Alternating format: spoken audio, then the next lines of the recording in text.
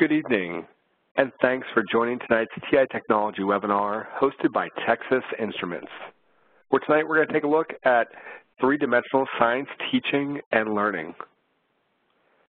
My name is Mike Houston, and I'm the moderator for this event. I teach algebra and calculus near Pittsburgh, where I use TI technology to make tough-to-teach, tough-to-learn concepts accessible to all my students. I'm really excited to be joined tonight by our two panelists, Peter McLaren and Jeff Lukens.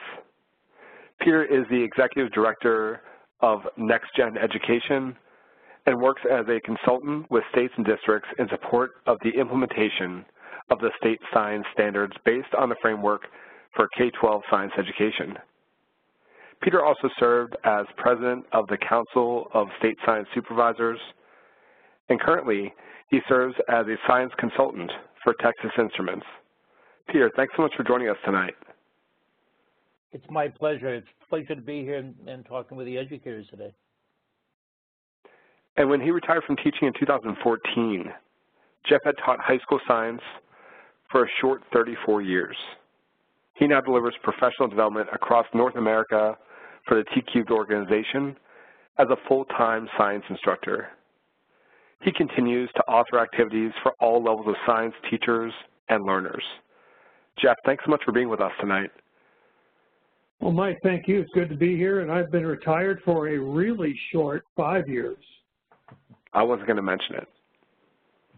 Now we know. Everybody knows that now.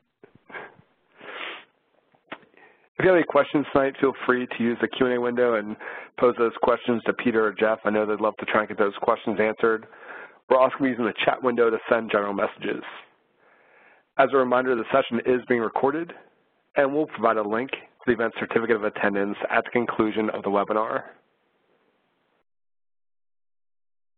We hope you don't have any audio issues tonight, but in the event that you do, in the window with your name, the participant window, in the lower right-hand corner you should be able to find an icon that looks like a telephone handle.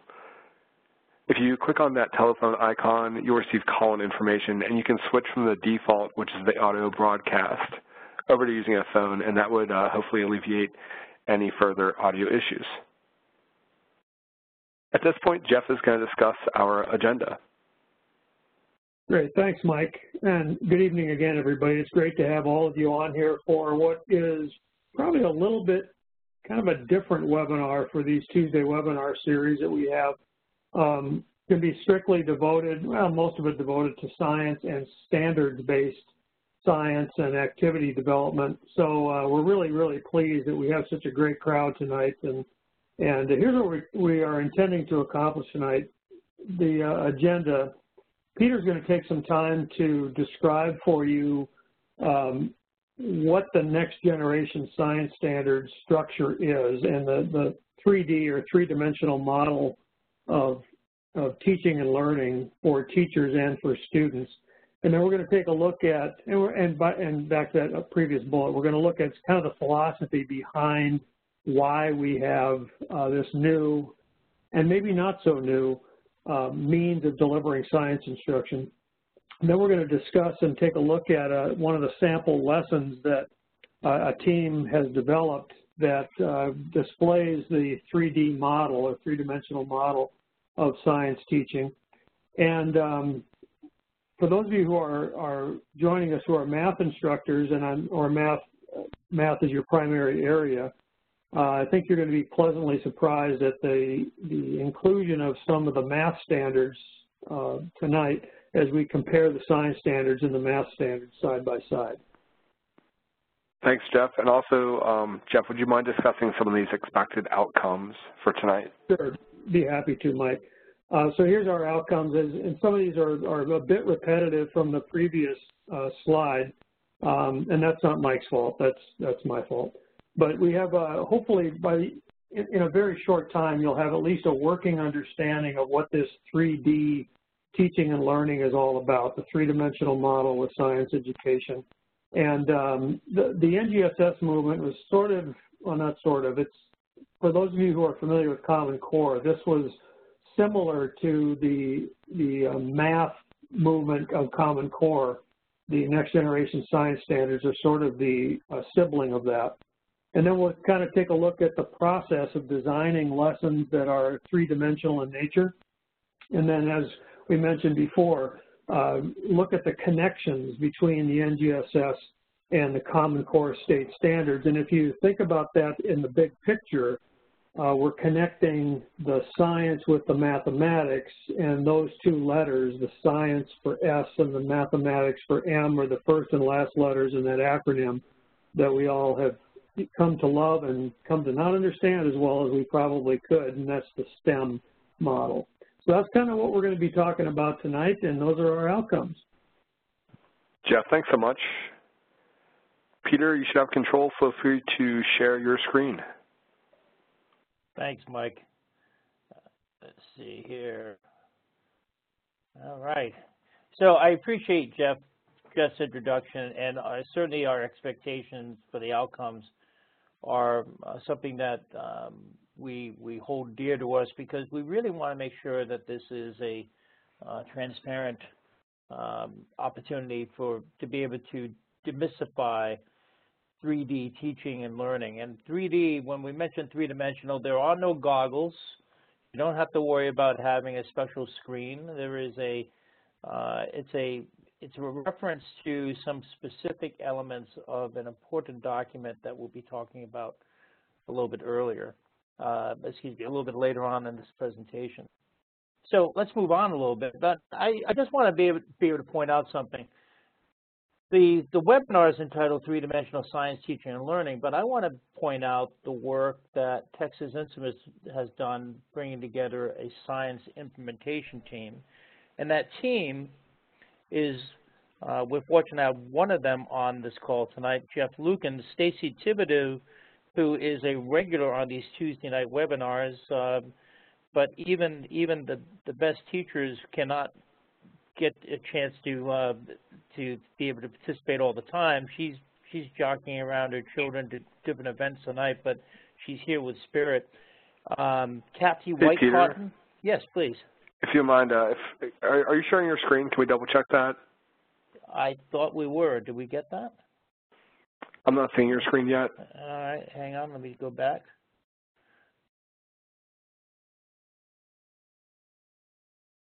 How about now? There we go. That looks great. All right, thanks. A little technical difficulty. By the way, with this technical difficulty, before I went to the Council of State Science Supervisor, I was the Rhode Island Science and Technology Specialist. So I'm a little embarrassed for the fact that I didn't share the screen well. So thanks. Forgive me, please, folks. But I want to give shout-outs again to Jeff Lukens, Stacy Thibodeau, and Kathy White-Cotton. This is the group that we recruited to take on this work that Jeff is going to describe a little bit more about how to be able to help teachers that are in states that have three-dimensional science standards, and be able to talk about how to be able to take good lessons and adapt them to be three-dimensional. I should also mention the team takes in Eric Archer, who many of you know as being the wunderkind behind all of the great bells and whistles of our innovative program and the rover and what have you. And Rhonda Cristofaro, who many of you know, is the TI State Policy Director. So great team, and I was very honored to be part of that group. So let's get started right now for a minute. And it all starts with a vision. You have to start somewhere. And where we start is a document that came out in 2012 called the Framework for K-12 Science Education. And this framework took the science standards that came out in 1993 and 1996 and encapsulated, brought those into this particular framework. But more importantly, there hasn't been a publication that came forward since 1996. And all that time, from 1996 until 2012, there's a lot of research that came under the eye of the authors of the framework. And this vision statement, I always kind of joke around that this would be a great tattoo if somebody had the had great arms to be able to put on their arms, but I say that jokingly, but a good vision statement is one of those things that people want to be able to salute. It's one of those things that people really align themselves with. And this vision statement, if you notice, it says all students, not AP student, not honors student, not college career prep student, all students over multiple years of school will actively engage in science and engineering practices, applying cross-cutting concepts to deepen their understanding of core ideas. So the three dimensions that we're talking about are the science and engineering practices, cross-cutting concepts, and core ideas. And there are 5 innovations that really shift from the framework that make these standards unique. First of all, we want to talk more about it, is three-dimensional learning. The second is students engage in phenomena and design solutions, not topics. And that's the way I was trained when I was in tree service, is talking about topics. This is about what's going to get student interest, phenomena, and giving them an authentic problem to solve. Engineering, which has always been part of the standards before, is now integrated within these standards. It's an expectation. Engineering design and be able to understand how to be able to work through constraints, be able to design solutions is an integral part of it, as well as the nature of science, and how those 3 dimensions move in a coherent learning progression so that in kindergarten to 12th grade, students build on their skill level, students build on their knowledge level. And lastly, and this is something that Jeff alluded to in the beginning, the connections to mathematics and literacy is essential for this to move forward. So here are the 3 dimensions, and without going into them in detail, if you look over on the right-hand side, these disciplinary core ideas, when the standards first came out, this is the area that most science teachers felt most comfortable with, because this is what they've really been working with, the content of science. With the exception of where my arrow is now, PS4, waves in their application of technologies for information transfer, which is relatively new in the physical science area. And that's primarily because since 1996, the last set of standards, a lot of work has been done, and we've moved forward with cell phone technology, computer technology. So it really was a dedicated idea on the part of the framework to make sure that students that are using this know how they work. Over in the left-hand column, science and engineering practices. Basically, this is what we all knew as inquiry. But the framework divided these up into 8 specific practices. So if you're talking about inquiry, you could really drill down to what is it you mean by inquiry. It's not just doing a lab. It's about how scientists and engineers actually approach their specific areas. How do scientists operate? How do engineers operate? And lastly, cross-cutting concepts. And when I say cross-cutting concepts, that is the connective tissue between all of the core ideas. So whether you're life science, earth and space science, physical science, or engineering technology, cause and effect runs through all of those. System and system models run through all of those, energy and matter. And so we'll talk more about that in a minute.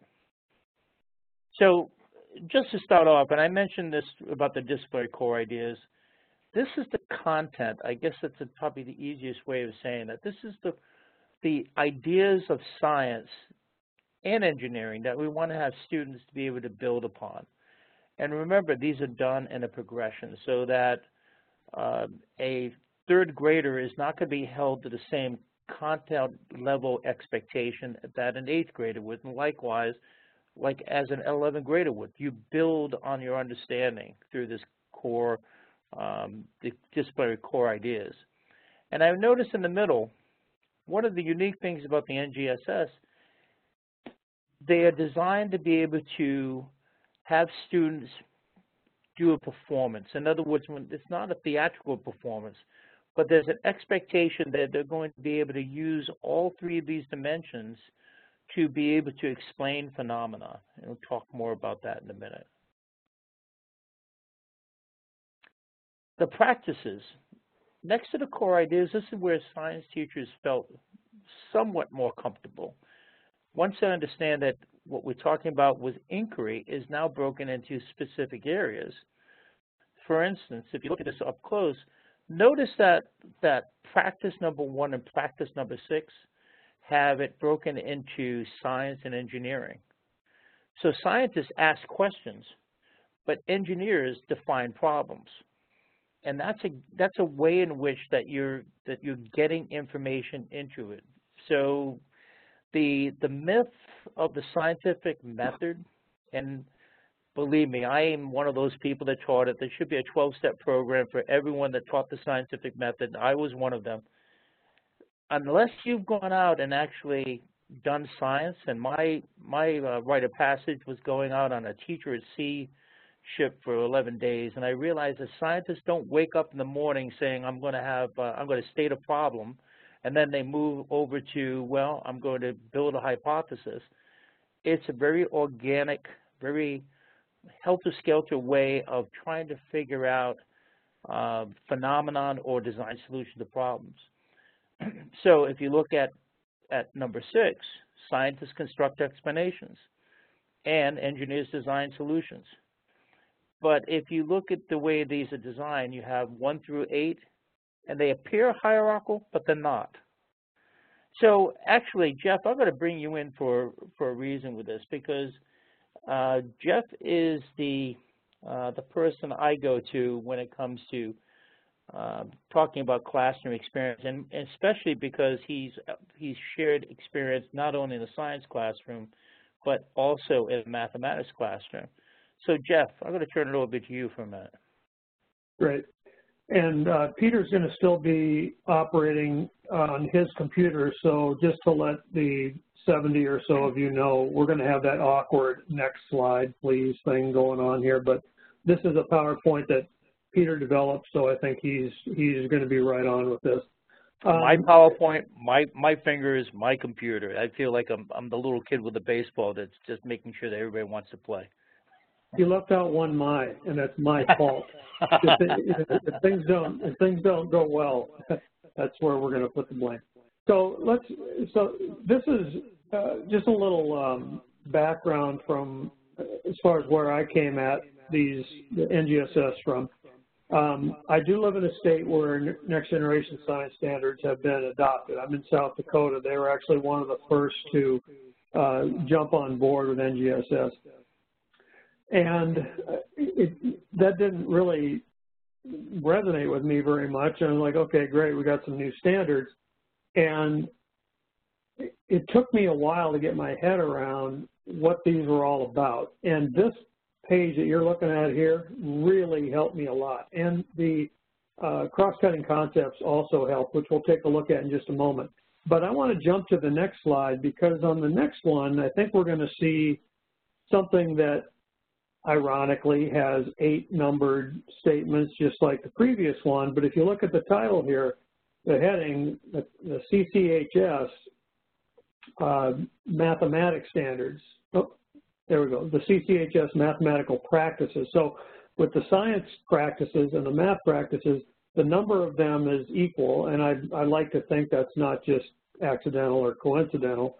But I would like you just to imagine, if you could, even maybe if you take your hand and cover up the heading on this page and just read the 8 statements. Now, certainly some of them, a couple of them probably are pretty specific to mathematics, but you can look at almost any one of those and say, as a science teacher, or if you're a math teacher, you know science teachers who do things this way in their classroom. For example, I'll just pick out number 4. If we are going to do STEM responsibly, and we're not, and we're science teachers or engineering teachers, and we're not doing number 4, then we're not doing STEM. Mathematical modeling is what comes after data collection. So we collect data, you're doing some kind of experimental design, we collect some data from it, and then what we do then is model what the mathematics tells us the data says to us. And so that's just one I'm pulling out of here. We'll see this again in a couple more slides, but I just want you to think about And we high school teachers are the most guilty of any. And I was a high school teacher for, like Mike said, a short 34 years. But what I did as a high school teacher, and my attitude was my class was more important than everybody else's. And unfortunately, the other 6 teachers that the kid had during the day thought the exact same thing. And never the group shall meet, sort of. And so we all taught in isolation. Or as I like to refer to it, we all were subcontractors for our particular topics.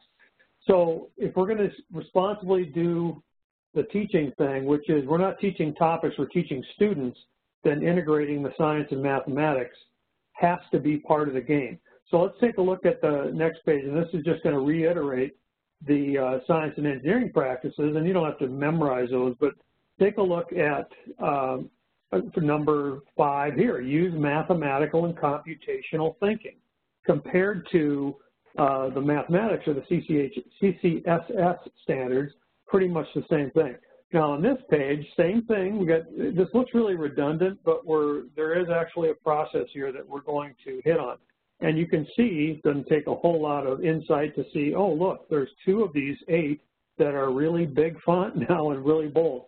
This is where we believe, where Peter and I and the entire science implementation team believes TI can make the biggest difference when it comes to implementing the science and engineering practices. Clearly, number 4, analyzing and interpreting data. Now, I didn't write the practices of the standards or any of this stuff, but I think it could be logically argued that we could stick in another word in front of analyzing, and I don't think Peter would kick me off the team for this, and that is collecting, analyzing, and interpreting data. Now, not all data has to be collected necessarily, but I would argue that the buy-in from the student is certainly greater if they are collecting their own data. But even so, analyzing and interpreting data is typically thought of, or when I was a kid, was typically thought of as being a math thing, not necessarily a science thing. But with the graphing calculators, the TI-Nspire, TI-84, and so on, number 4 is a done deal for teachers and students. And then number 5, using mathematics, information, and computer technology in computational thinking. The computer technology that I'm thinking about here is the TI-Nspire graphing handheld. Those of you who are familiar with Nspire know that that bugger is way more like a computer than it is like your daddy's graphing calculator. So TI definitely has not only a place in the science and engineering practices and in the NGSS or any standards that you happen to have. I think TI is the answer to some of these practices. So let's take a look at what we have on the next page. Okay, so let's take a look at the main 3 circles here. Math, top left, obviously, science, top right, and then ELA, which is English and Language Arts. We typically don't get a lot of ELA teachers on these webinars, but that doesn't mean that their subject area should be excluded from what we do. As a matter of fact, it's exactly the opposite. The reading process, I don't think anybody would argue that reading is a pretty important deal. But the writing and the literacy development that can take place and should take place as science and mathematics standards are hammered at is, I think, clearly obvious on this particular Venn diagram. Now, all of those numbers that are in the numbers and letters that are in those circles, we're not going to spend a whole lot of time on those, but if you would just take a look at the center, like the bullseye of this Venn diagram where all 3 of those major circles meet, and it's sort of like a light colored blue color in the middle there, and just read through those real quickly. And you can see that all of those are where all these 3 major subject areas overlap with one another. Peter, anything else you want to add on this Venn diagram? Or? No, you did a great job. I just want to point out to the audience that the major point at that center, that sweet spot, if you look at the mathematics, the M3 and the S7, as well as the E5, it's about evidence. We're really talking about not only grabbing evidence, but being able to, if you're going to construct a viable argument and critique reasoning of others, there has to be evidence involved in that. And that's where mathematics and science really merge together. It's about the evidence for their responses and the way they want to be able to move their explanations forward. Awesome. Okay, so let's take a look at the next one. Now, this is I told you we'd be coming back to this, and we sort of like to keep our word when we make a promise. Here we have Common Core 8 practices on the left, the science practices on the right. And what I'd like to do is give you maybe 15, 20 seconds just to glance through each side. And I'm going to ask you a couple of questions.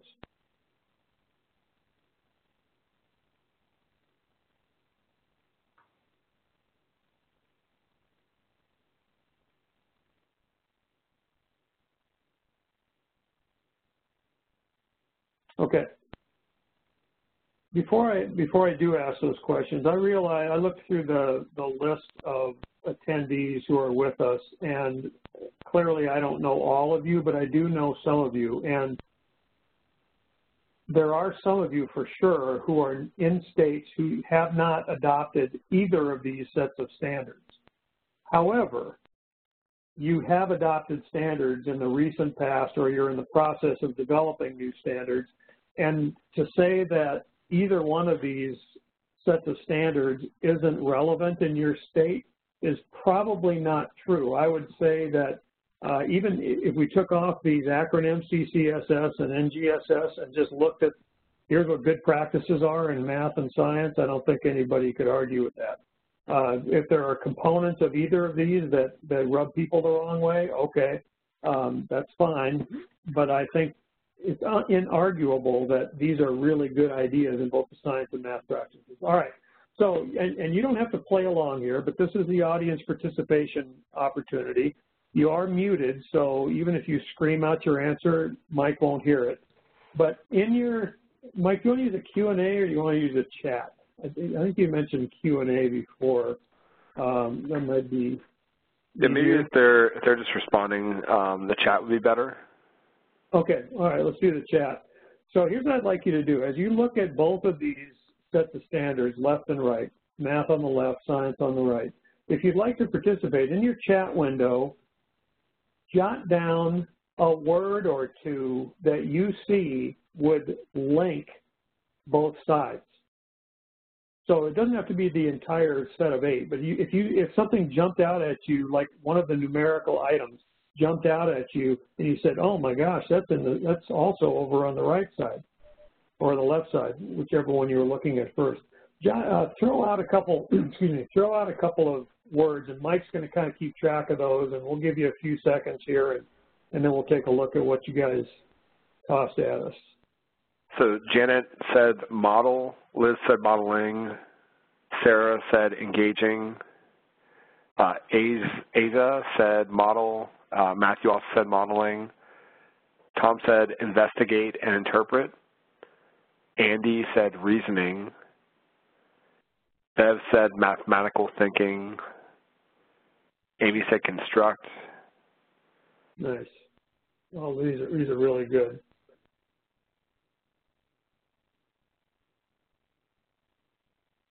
I can see Sarah, some of you are saying arguing. It's like, hey, that's right up my alley, you know, just being able to argue about things. But remember, in science, it's arguing from evidence. You got that. Arguing is one thing, but having the evidence to back it up, like Peter said earlier, is really, really critical. I just glanced at Matthew Gaynord's question, why is precision missing from science? And I hate to be a weenie on this, Matthew, but anything that's missing or isn't there, I'm going to have to defer to Peter because he's a pretty humble guy, but he had a pretty big hand in developing some of these. Maybe that piece is inherent and just kind of understood in science. I don't know. But I like it, and we'll that's a great point to bring up.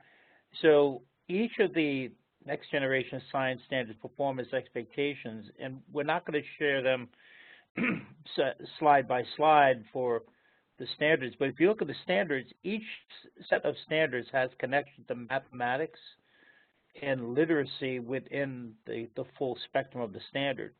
Precision is where where you're going to see a connection directly to this practice within the standard.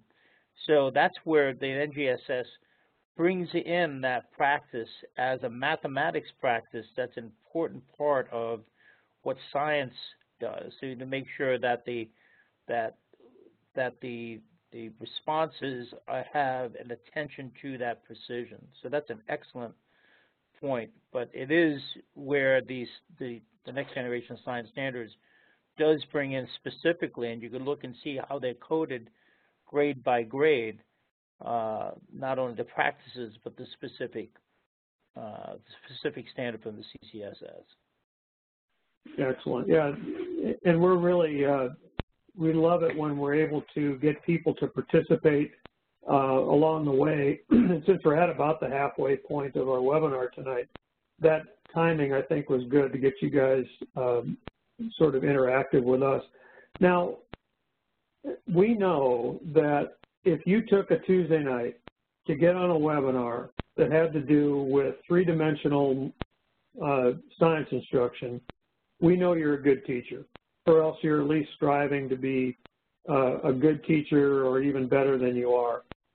We would like, I know I speak for Peter and Mike when I say the best thing you can do for your school and for your students is to share this kind of stuff with other teachers who might be a little hesitant or a little bit skeptical or a little bit cynical about implementing new standards, or any standards for that matter, and to let math and science teachers especially know that there are such strong, rich integration opportunities with both the subject areas, and to let your language arts, English and language arts teachers know that, hey, we're doing some pretty cool writing and reading projects, especially writing, literacy projects in our science and math classrooms. That will, one, make them happy, and two, make what they're doing seem to be very relevant, which clearly it is. Okay, so let's move on to the next slide. I think we've been on this one for a while. And Peter, I'm going to have you take over here and talk about this one a bit. Thanks, Jeff. So that was a great setup for this piece here. I'm a frustrated musician. I like to play the saxophone, but the only thing the sax does when I'm playing it is scares my cat out of the room. But with that being said, being a musician, I think about a piece of music, and thinking about how a good piece of music is going to have a beginning, is going to have a build-up in the middle, and then it's going to have a good ending. And think about a lesson. So if you're looking at a science lesson, a good lesson, you're going to have students gather information, reason with the information that they find, and then communicate their reason. In other words, what's their explanation? So that center column on the left-hand side, you see that gather, reasoning, communicating comes up, and there's a double-sided arrow. It means that it can go back and forth. On the right-hand side, notice those practices that we talked about earlier, and notice where they're categorized. So, for instance, if you're asking questions, defining problems, it makes sense that that's where students are gathering information. If you're planning and carrying out investigations, once they have a question and they have kind of an understanding of where they want to go with a prediction of a possible explanation of a phenomenon, they may design an investigation and be able to carry out to get some information. But I want you to point out that models are part of all three, because students can use a model to gather information, they can use a model to predict and develop evidence, and then they can use a model to communicate reasoning. All three of those, one of the unique pieces about models that I want to bring up is that a model is not just a three-dimensional model. A model could be a mental model, it could be a mathematical model, it could be a lot of things, but in a classroom, a model is only as good as the opportunity that educators give the students to explain their models. And that's the beauty of all these practices, is that if they're operating, if students are using these practices, they make their thinking visible.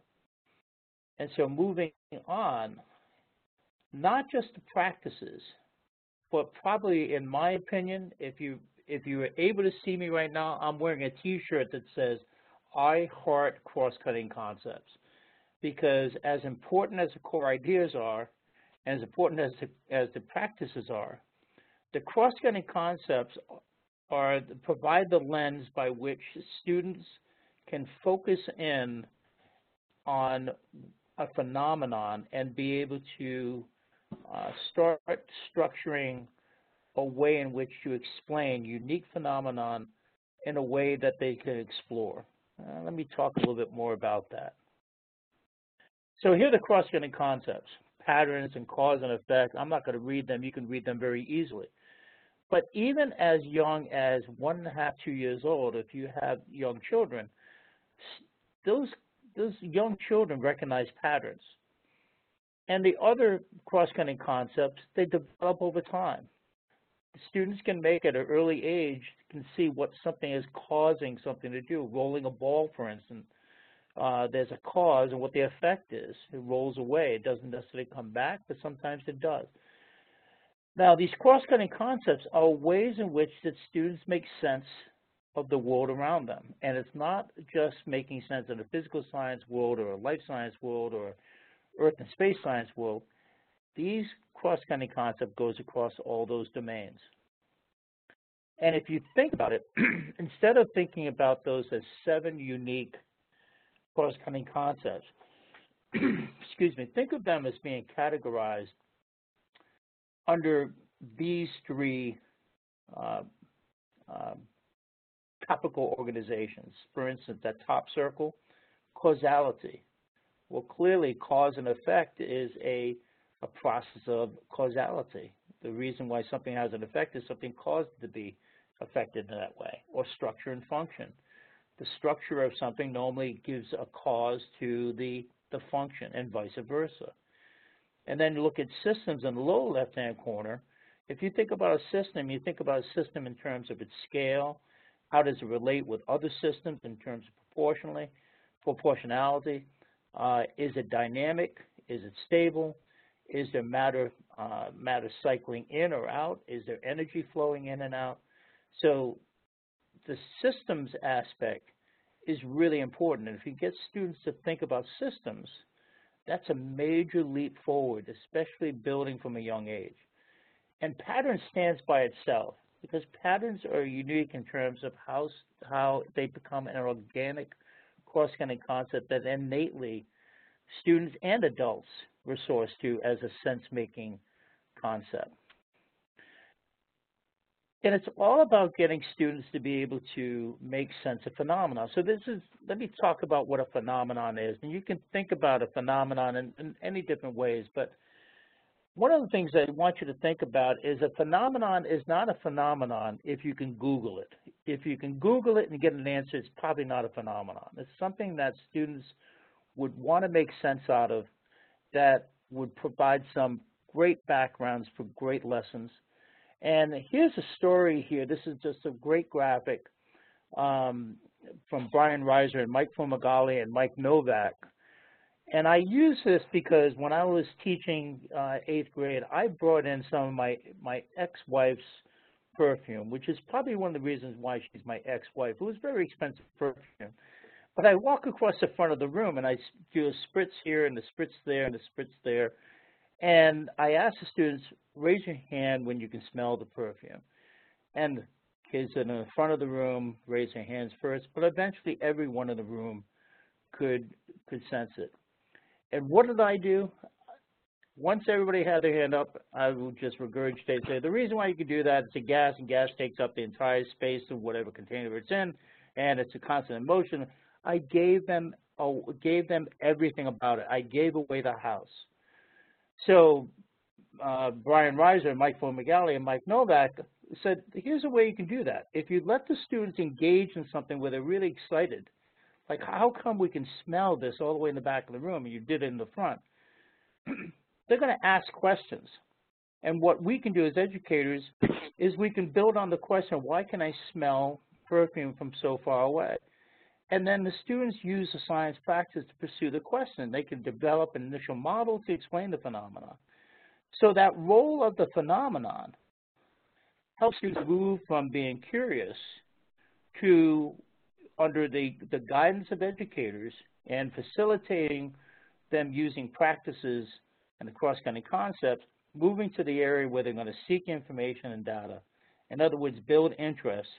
And then from there, we can get them to use reason and to construct explanation based on evidence. But it's based upon their curiosity that's authentic to them. And so if you think about phenomena, you can have students determine cause and effect relationships of the phenomena. So in other words, when they're looking at it, focus in on what caused that. What caused the molecules of the perfume to go way in the back of the room? What's the relationship with that? Or they may say, well, what's the system we're talking about? We're just talking about a classroom, but what happens when we open up a window? So we have to consider the system that we're investigating and what's within that system. And lastly, the students use these patterns to make sense of phenomena. I'm going to say, would this work? Does this always work in the same way? Is it always this kind of a process that it would happen, that it would start from the front and go to the back? How would it happen if we did in the center of the room? Is it the same type of pattern? And so all of this became the real nexus as far as why TI thought it was really important to bring together the science implementation team. And Jeff alluded to this earlier, that right now, as we speak, we have 19 states plus the District of Columbia that have adopted the Next Generation Science Standards Pure. Word for word, the way they were written, and I was proud to be part of the 41 writers that wrote the NGSS. And by the way, of those 41 writers, 26 of them were classroom educators that flew in on a Thursday, wrote on a Friday, wrote on a Saturday, wrote Sunday morning, and then flew back to their classrooms for Monday morning. That's a powerful aspect right there. But I want to show you something here, that the 19 plus DC, so 20 state agencies have adopted. But I want you to look at this. I know you probably can't see the notes on the right-hand side, but look at the top row. We have additional 19 states that have adapted the NGSS. Now, when I say adapt, slight word changes. The main thing is they all use 3 dimensions. And so now we have 39 state agencies that have written standards that are based on the framework in which science educators are using those to guide their classroom instruction, their district expectations, and more than likely be able to build their state assessments from that. So here's the problem. And when I talk about problems, what do? I hand it over to Jeff Lucas. So Jeff, talk about the problem. Well, Peter, there's nobody on the webinar tonight that's a bigger problem than I am. So thank you for bringing that in. And, you know, you said how many, 38, 39 states? 39 states. Out of 50, I think that's a majority, right? So even if your state doesn't have the as-written carved in stone NGSS standards, chances are pretty good that you can look at this and still get something out of it because of the validity and the logic of doing things this way. So let's take a look here. Here's the problem, and as a classroom teacher, which I'm assuming most of you are, this is where I came into this process and where I was skeptical, because my thinking was, why would I do this if it's just going to create way more work for me, and if it's going to basically do the same thing, but just accomplish it by filling out a bunch of boxes and checking a bunch of boxes on some standards. And this is where a teacher these days is really burdened by these little 4 sticky notes here. So before we get into, teachers need these instructional materials now, but before we get into looking at the process of developing these, I just want to let you guys know that the team that we had has developed and will be available very shortly 3 lessons, one for chemistry, one for the physical sciences, and the physical sciences one is the one we're going to actually show you tonight, and then one for the life sciences. So we tried to cover as many of the curriculum areas as possible, especially for high school. And these can also be done in middle grades as well. So let's take a look at the process that we went through to develop these activities. And with the time we have remaining, I'm not going to read through all of these things for you, but I just want to highlight a couple of things. If you go from lower left to upper right, this is the process that we use and that is designed to be used to develop three-dimensional lessons. I like the second box up. Peter kept talking about the word phenomenon. And in science, I think it's not too hard to find phenomena. And maybe some of those phenomena are so obvious we don't think of them as being phenomena. We just take them for granted. And one of those examples is actually what we're going to show you as our model lesson. But the idea here was to, you could probably substitute the word hook. We want to get the hook in the kid so that we can drag them around wherever we want. They can drag each other around wherever they want. That's what the phenomena is. Why does something happen? Which is sort of stating the problem.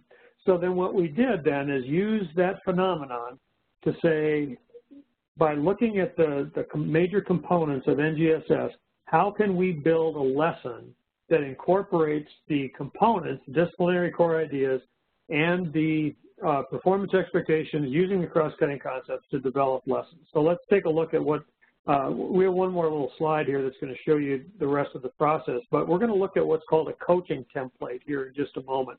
This is something that we need to give credit to Peter for, because he developed this template for these 3D lessons. And here's the model lesson that we're going to take a look at tonight. This one, the young lady that Peter mentioned earlier, Stacy Thibodeau from Lafayette, Louisiana, was one of the team members, and this is the activity that she chose. And the catch here and the hook here is, you look in the lesson title, Making Ice Cream. I mean, most people would probably be attracted by that and think, oh man, maybe we'll get to do that. But essentially, this is an activity that all of you have done somewhere along the line in your schooling. If you're a math teacher, you did this sometime, probably in physical science or a chemistry class, maybe a physics class. Essentially, it's an activity that shows students the evidence of what's called freezing point depression. And basically, that's how you make homemade ice cream, by actually making liquids colder than freezing temperature by using some components that are very, very simple components that the kid would have access to. So if you take a look here, the expectations are in red, the performance expectations. So these are like these specific standards, if you will, that the teacher is intending to develop. And let's go to the next page, Peter, because that's where the template is starting to be located. The phenomenon that we talked about before is right at the top. So adding salt to ice will make it cold enough to make ice cream. Now, one way you can say, will ice make ice cream, is just to try this without the salt. I mean, that's definitely maybe a control, if you will. One thing that we could, another extension of this, if you live in a northern part of the country, which I do in South Dakota, we have basically traffic jams of salt trucks all the way up actually through last Wednesday when we got 8 inches of snow. Yes, I know it's April, but we still got 8 inches of snow. So why, another phenomenon could be, depending on the part of the country you live in, why do you put salt on the roads when it snows or when there's going to be ice? And so it's the same phenomenon, just with different examples. So here we have, if you remember that the vertical arrow that Peter was talking about before with the gathering, reasoning, communicating, here's that piece of the lesson model, the gathering piece, the reasoning piece, the communicating piece, and then we have an assessment. So I think I goofed up. I think the next page actually shows us the template, Peter, is that right? Yeah, you're right. But what we want to be able to show here is that if you take a look at this lesson, this is a lesson that most people would be used to seeing, but notice that blue are the practices, green are the cross-cutting concepts. But if 10 teachers did this lesson, would you have fidelity with the same outcomes? And that, the next slide is a coaching template that I have to give credit to Cassie and to Stacy and to Jeff to help develop this. So Jeff, you want to take a little bit more of this and be able to talk a little bit about how this is divided up? Absolutely. If you look on the left side here, the left side is what the teacher is doing before, during, and maybe after the lesson. So we're going to be gathering some information. We're going to be developing some reasoning or formulating some reasoning from that gathering piece. Meanwhile, the student, you can see, looks like the teacher is doing most of the work, but that's not necessarily true. The teacher is just laying the groundwork and getting everything ready to go for the kids and sort of prompting the kids. We'll see some prompts here in a little bit, but prompting the kids with this phenomena, with questions and ideas and thoughts related to this particular phenomena. So in this one, we actually watch somebody make an ice cream. So this is really, really cruel because we watch make an ice cream at the beginning of the lesson, and the kid is like, oh my gosh, I hope I get to do that by the end of this thing. So the kid actually conducts the investigation, or the students actually conduct the investigation, while the teacher is not idle. The teacher is in the classroom, obviously in the lab area, walking around, making sure he or she is answering questions that the kids have and guiding their thinking during this process. So if I can jump in on that, Jeff, the students are the ones that are really doing the work. And even though it looks really busy over here, these are look-forwards. In other words, excuse me a minute, these are what the teachers are looking for evidence. If the students are asking questions, the teacher's looking for evidence that the questions they're asking arise from observation of phenomena. Are they testable and relevant? Do they determine a relationship between variables? And so formatively, the teacher's looking for this as they are observing the students going through these stages of the lesson. And what happens, and here's this area here about crosscutting concepts that Jeff was talking about, and I will tell you that there have been times where I worked weeks on a lesson I thought was going to be in a journal of science teaching, only to find when they bring it into the classroom, kids are standing around not knowing what to do. And so any good lesson you have that, how do you get students to get started to move towards the phenomena explanation you want them, or to solve the problem that the lesson's designed? These are carefully constructed prompts, and if you read those, if you think as a student, if you ask a question to a student, what caused the ice to change, it automatically focuses the student towards a cause and effect. They're thinking about causes, or they're thinking about systems. And so these prompts actually center the student on this particular area of the phenomenon, which they can try to be explained using the tools, which are the practices. And where these came from is we used a number of resources, one being the framework that we saw earlier. The other was the next generation science standards that you can access either online or through a published book. And actually what we want to be able to point out is that where these appendices came into play from this vision and plan for science teaching and learning, they really helped provide some look-fors, because those look-fors were developed by teachers in past professional development opportunities conducted by Brett Moulding, Roger Bybee, and Nicole Paulson. And so these are the outcomes for what we are looking for with the science implementation team. And believe me, as Jeff was saying, we're going to publish 3. We're looking to be able to bring more people on to be able to deal with this. But it's a celebration of Texas Instruments, because they believe that educators can gain a deeper understanding of the instructional shifts. You cannot do these lessons, and Jeff has a great story behind that, because Jeff is an advocate for students. But unless you have a chance to deep dive, you really don't understand these standards without really getting into this type of a lesson adaptation process.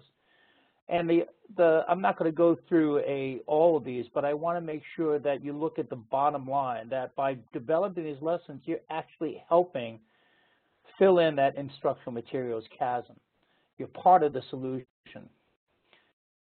But it isn't easy.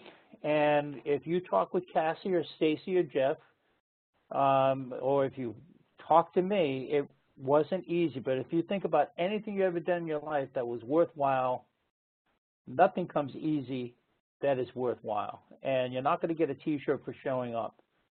There's an effort. There's a lot of discussion. And the motto that we came up with is be collaborative, be reflective, and be receptive, because there's going to be criticism, and you operate positively from the criticism. So, Jeff and I have had a chance to speak, and we have a little bit of time, and I'm going to turn this over to Mike to be able to see if there's any questions in the chat box that we might be able to respond to. Thanks, Peter. So far, I haven't seen any questions that popped up that need to be answered, but we do have a few minutes remaining here, so if anyone was waiting to ask any questions, feel free to get those asked. Thanks so much.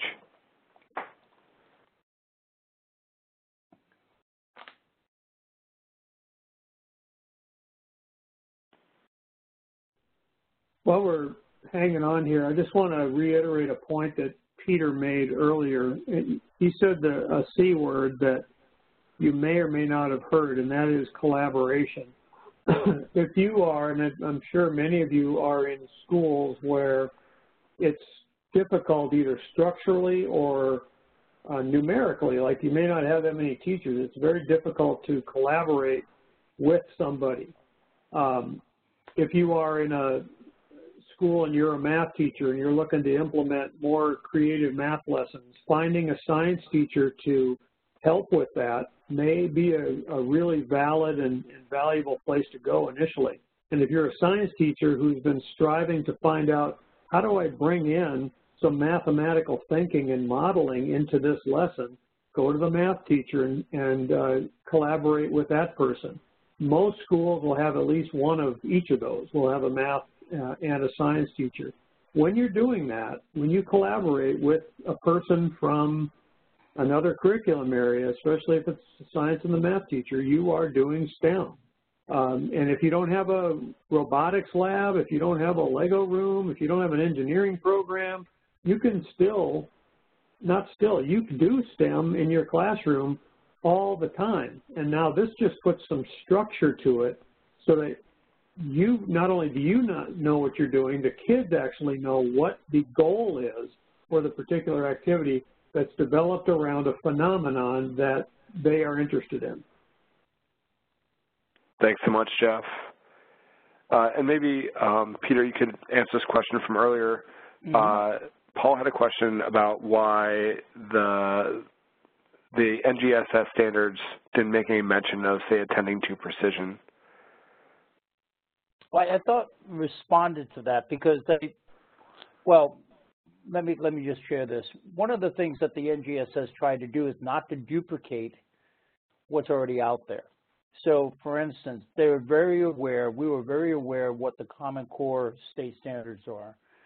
And we were very aware also that we wanted to make sure that there were connections to mathematics and to literacy. So the Common Core state standards talked about precision.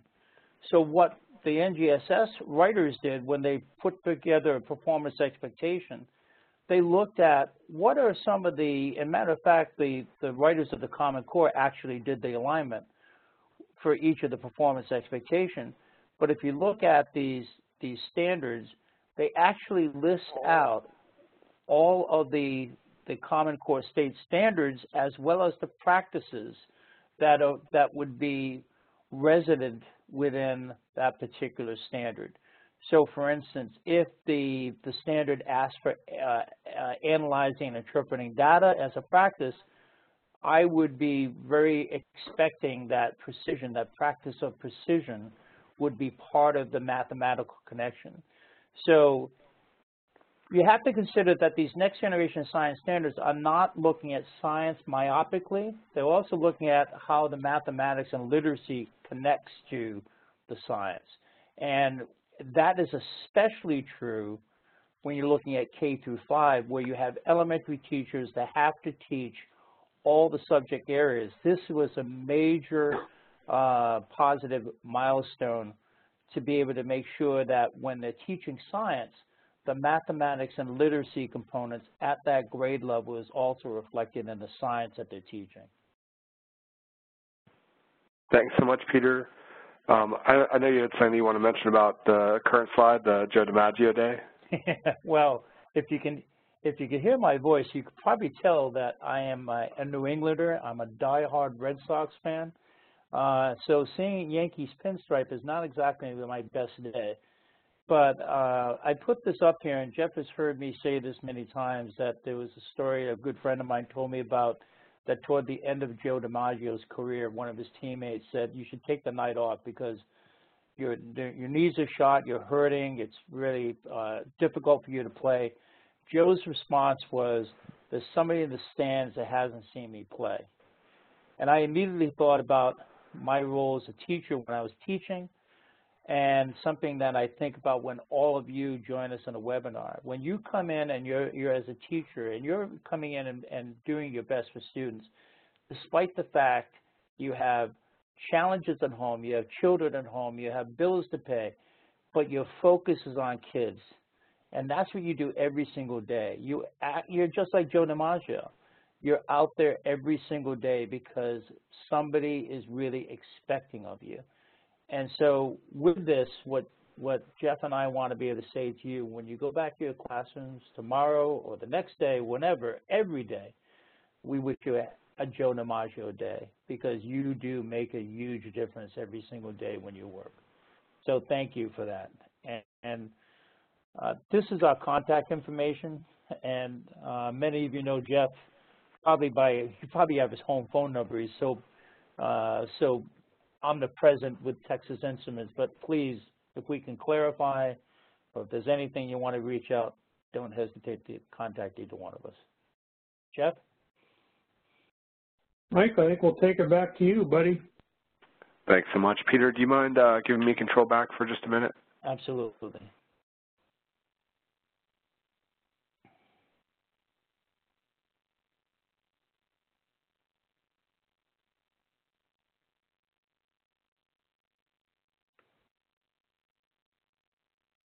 Here, I'm just going to steal it back from you if you're okay with that. Yeah, go right ahead. Thanks. So I just put in the chat window a link for the certificate and for the documents that Peter and Jeff used tonight. If those links aren't working for any reason, feel free to just hang tight. You'll automatically get a follow-up email in a couple days. In that follow-up email will be a link to the recording, a link to the documents, and a link to the certificate as well.